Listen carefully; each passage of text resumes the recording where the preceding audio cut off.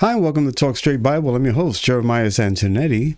And on today's broadcast, I want to talk to you about an interesting title that God has put in my heart, but it's in the Bible. I began to study it, and it's just interesting. It's called This Side of the Jordan. This Side of the Jordan. And I want to share a few things before we get into the text because it's so important. You know, we don't understand many things, and we have to be honest about that. We don't know a lot of things, and we can't unravel every mystery. I mean, we can't look into the depths of the earth, at least most of us, and discover what is there. But our heart hungers for the deep things of God. At least it should, right? Do you hunger for the deep things of God? As a child, I grew up, basically in a religious home, but it wasn't really religious to the point where they spoke about God a lot. It was sporadically and in a religious way.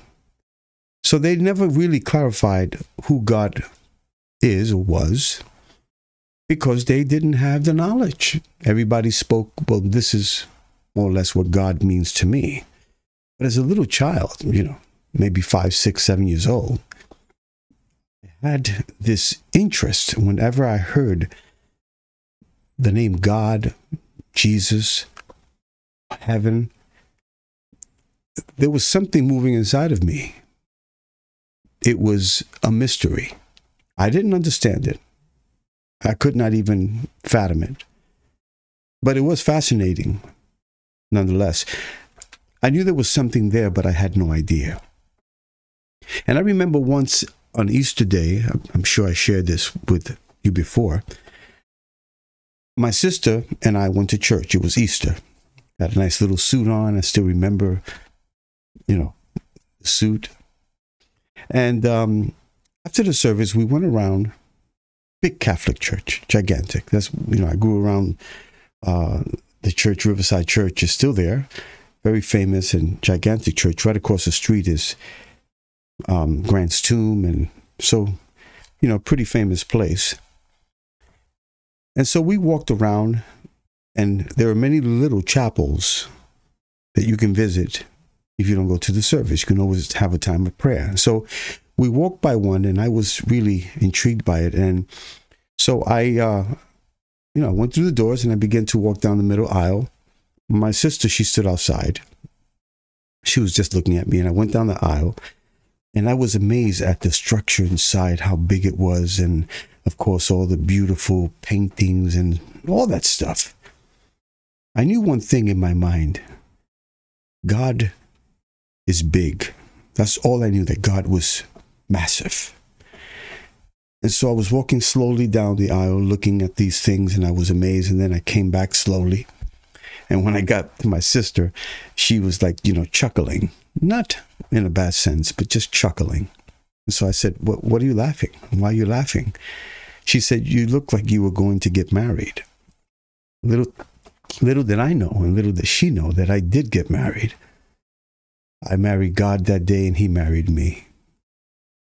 And I'll never forget that experience. And a lot of little things like that happens to us throughout life that we think about. If we contemplate, God has always been there.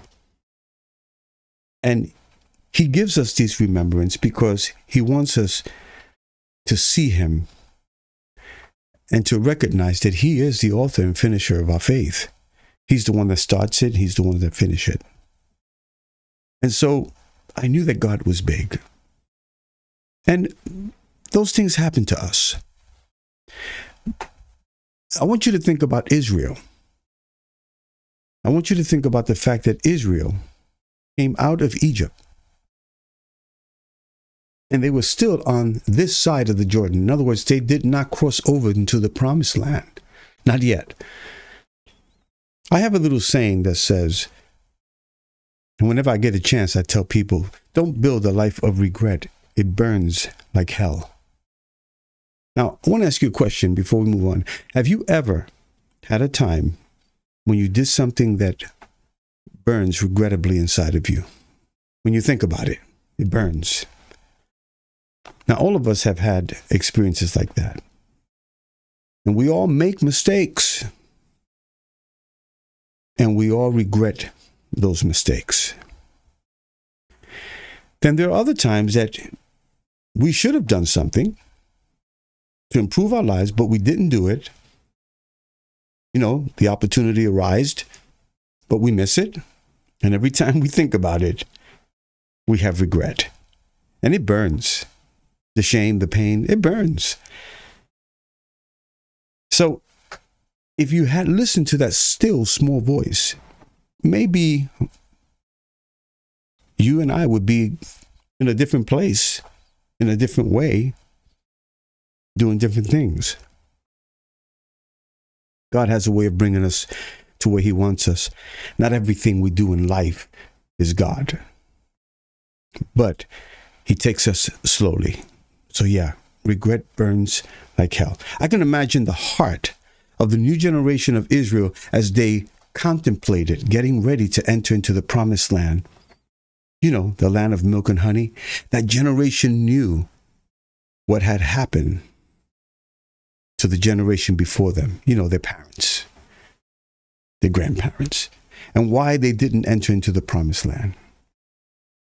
Going up from the desert and growing up in the desert was not easy, especially for children. Imagine the stories in the attendance of their parents, the little ones, how they were learning the law of God. But every once in a while, you can just picture it. Maybe one or two children sitting by the door of the tent. And as they were hearing the word of God, they look out and they can see the promised land. They grew up that way. But can you imagine that one day, one of the children says, "Mom, how come we don't go live over there? I mean, it's much greener. It's more beautiful. How come we can't go there and live?" And regrettably, the parent has to say, it's because we didn't listen to God. We disobeyed him. You know, the words of Isaiah, the prophet, rings so strong, even right now, when you think about it. And I love the way the Good News Bible puts it. If you only obey me, you will eat the good things of the land, or the land produces. But if you defy me, you are doomed to die. I, the Lord, have spoken. So can you imagine the people at that time living by the mountain or on the mountain of Nebo, looking at Jerusalem from Nebo, at the future destiny, the city that is the center of the universe right before their eyes, and they couldn't touch it. Let me ask you, have you ever had a thought, just for a moment, that God has something great for you? You can see it with your spiritual mind. You can vision it. You can envision it and wonder about it, yet unable to grasp it because of something that was done that does not allow you to have it now in life. Yeah, I think we all go through that. Let's get to the text, because that's the most important thing right now. The text is found in Deuteronomy chapter 1, verse 1. And it says, "These be the words which Moses spoke unto all Israel on this side Jordan, in the wilderness of the plain over against the Red Sea, between Paran and Tophel, and Laban, and Hazeroth, and Dezahab." The reason I'm so intrigued about this particular verse is because I began to study it a while back. And as I looked at all the letters and the words, I'm looking at them and I'm intrigued about what God is saying here. I've maybe written over 117 pages, something like that. So it's impossible for me to share everything on this side of the Jordan, if you know what I mean. But I would like us to couple this with another verse of scripture.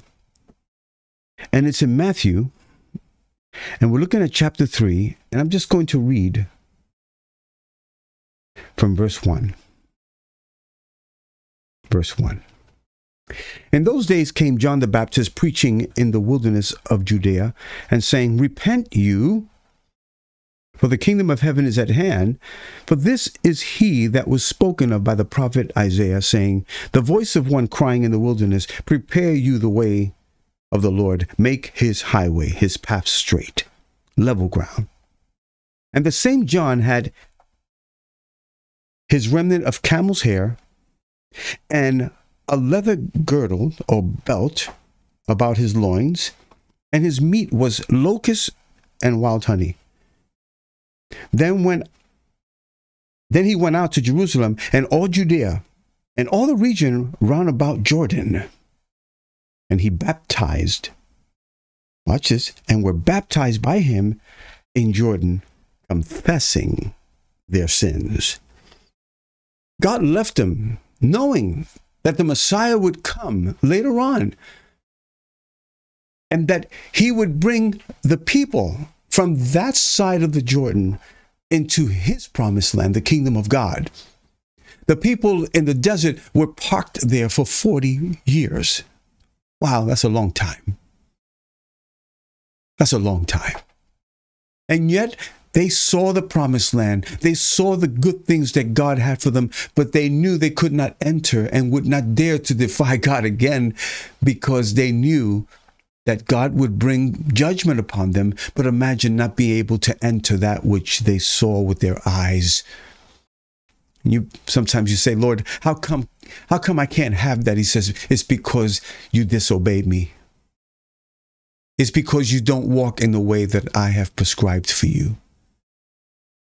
It's because you're not paying attention to that still small voice that I have placed inside of you. The only way that we can serve the Lord is by truth. I like what Psalm 16 verse 8 says. It says, I have set the Lord always before me, because he is at my right hand. I shall not be moved. The fundamentals are found in the Hebrew word within this text, and it's Shavah. Don't forget it. Shavah. I have set. Shavah. Let that word ring in your spirit today and forever. When you think about the Lord and having set him in his rightful place in your life, Shavah, meaning to be leveled, equalized,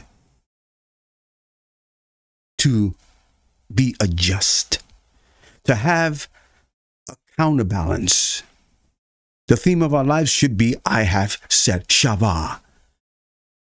The Lord would have us put him before everything in our lives. How can we experience that glorious presence in our lives if we do not Shavah the Lord? This is why they failed. Because although they came out of Egypt, Egypt never came out of them. Oh yeah, you could take a person and give them a bath, put brand new clothes on them, give them a haircut, give them a house, give them a car, everything that is essential and beyond in this world. And yet the inside is still defiled. I look at Christianity today, and a lot of it is just bells and whistles. It looks like gold, it glitters like gold, but it doesn't have the dignity of the gold. That's not what God wants. And he parked them on that side, the other side of the promised land by the Jordan. And I want you to look at it, Israel. For the next 40 years, I want you to look at it and have regret in your spirit about you disobeying me. Yeah. Sometimes we go through things and I hear Christians say, that's not God, that he would have them suffer.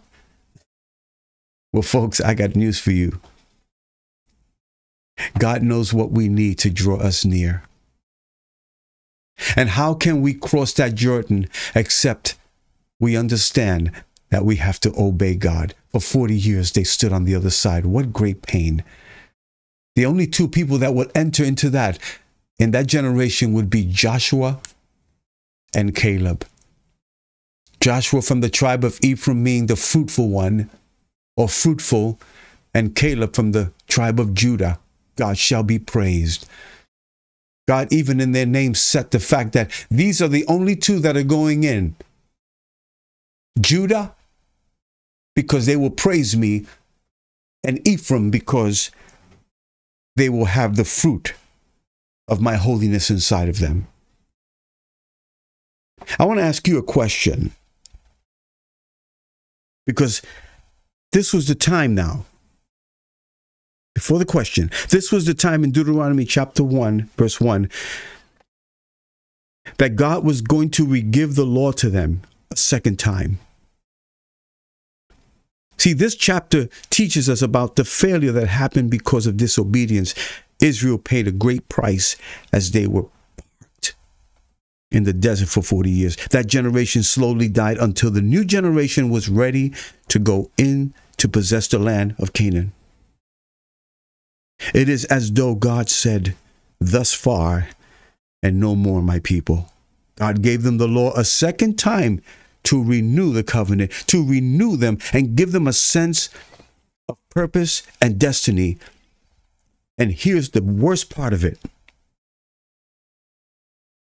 Now I want to ask you the question, what do you do when you fail and do not enter into something that God has for you, but because you fail, I fail? We teach our children our failures so that they hopefully will avoid it.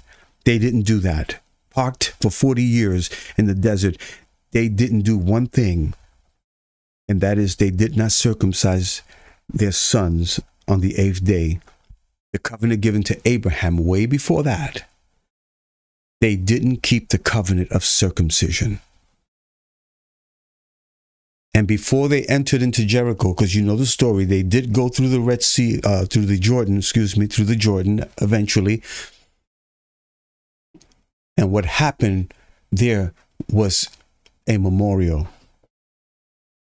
When they finally were getting ready to go over the sea, God said to them,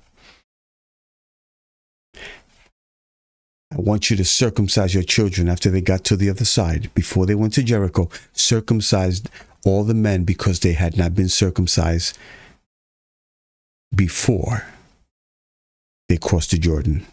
God allowed them to cross the Jordan, and he did something spectacular. Now listen, we know that they had their feet at the Jordan, the priests with the Ark of the Covenant, and as they stepped into the water began to part. And then the priests went to the middle of the Jordan with the Ark of the Covenant. And when all the people passed by, I love what Joshua did. He went to where the priests were and he took 12 stones and he placed them there in the middle of the Jordan. And then they crossed over and the Jordan closed.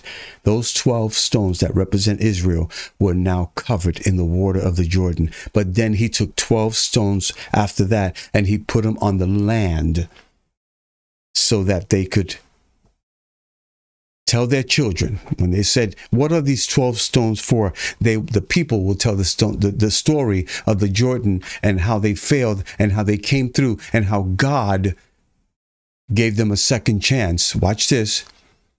But the stones that were in the middle of the Jordan, they could not see.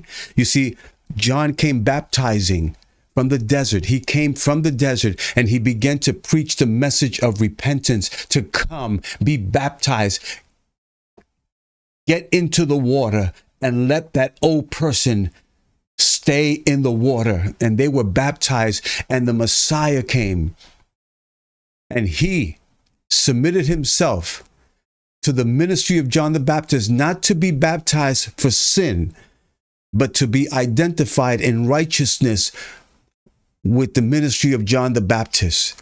He came to approve the ministry of John the Baptist. And I don't know about you, but I want Christ in my ministry. I want Christ to be the center of my ministry and to say, "I have approved your ministry in righteousness." And the Messiah came out of the water and he began to preach and do miracles. And I love this. You see, baptism It's only the identification that we have experienced something on the inside by the Messiah and left the old man in the water, just like the 12 stones in the water, as a memorial. I am dead. I am obedient to God.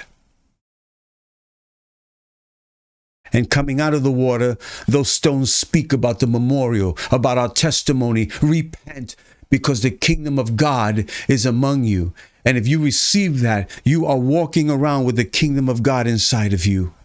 If you receive that, you have the kingdom of God being expressed through your life. You have passed from that side of the Jordan to this side of the Jordan. And now God says, I have a plan for you. Don't mess it up.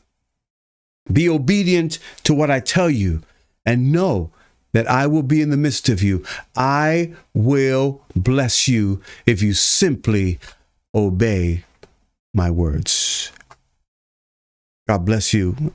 Have a wonderful, spirit-filled day. And until we meet again, shalom.